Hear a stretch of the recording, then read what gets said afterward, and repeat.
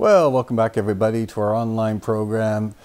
And this is a grab bag of things that I find kind of amusing. And the reason I find them amusing is that in spite of 40 or 50 years of scientific research in the field, debunking an awful lot of myths of addiction, every once in a while this old thinking pops up.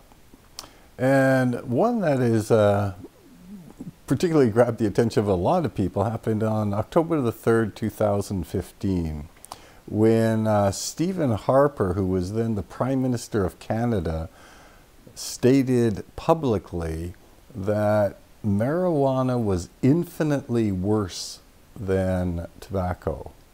And a couple of days later, he was on a radio show, and when the interviewer asked him about that and what evidence he had to make that statement, he assured the interviewer that there was lots of scientific evidence to back that up, which he would leave to his own scientists to explain. Well, since then, none of his scientists have supported him. In fact, I'm completely unaware of anyone who would support that statement.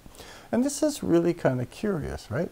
If you think about this, it's why would the Prime Minister actually make a statement that is completely indefensible scientifically?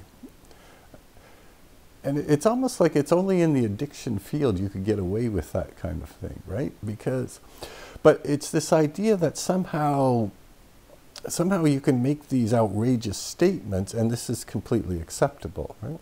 So the same thing happened in a year before, in 2014, after the actor Philip Seymour Hoffman passed away. Right? He overdosed on heroin. And they actually talked about this in the American Congress. And it was one of the more ridiculous displays of... They were basically... People were blaming the President of the United States and the drug policy for Philip Seymour Hoffman's death.